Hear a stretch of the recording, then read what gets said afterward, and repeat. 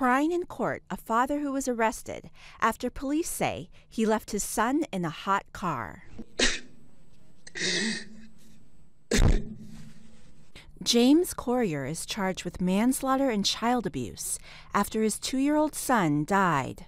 Police say the 41-year-old father went to a liquor store, bought a bottle of gin, drank it on the way home, then left his toddler, Alpha, inside the car while he fell asleep inside the house.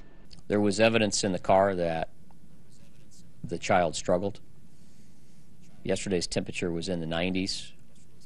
The child, at 2.5 years of age, was able to do damage to the inside of the vehicle in his attempt to get out. It's an absolutely horrific death. Family members leaving the house wouldn't talk about what happened. Police say Alpha's older brother, who is 5, was either brought into the house by his dad or managed to get out of the car by himself. A couple hours later, detectives say, their mother found Alpha unconscious in the back seat of the car. The boy was taken to a hospital and died. Police urging parents to keep an eye on their children, especially as the weather heats up.